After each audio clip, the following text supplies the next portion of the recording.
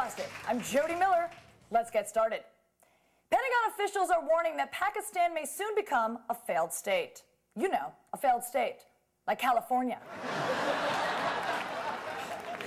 In order to justify holding prisoners at Guantanamo Bay, the Obama administration is dropping the term enemy combatant. Instead, it will use a new term, guys Obama knows from the neighborhood.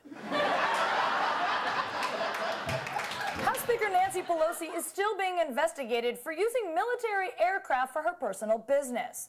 In Pelosi's defense, she only wanted to use the military aircraft if the space shuttle was busy. Scientists at a global warming conference in Copenhagen just announced that global warming can be controlled. Just give $1 million to this man. NewsBusted has learned that the New York Times is selling its corporate jet. But come on, who wants to buy an airplane with 2 left wings?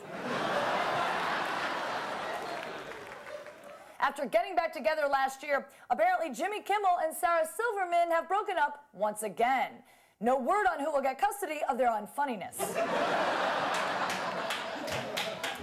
Barbie is celebrating her 50th birthday, which might explain why her newest must-have accessory is, you guessed it, a home Botox kit. And finally, the E! Network is launching a new show called Hot Girls in Scary Places. Apparently, the first episode features Scarlett Johansson sharing a tanning booth with Gary Busey.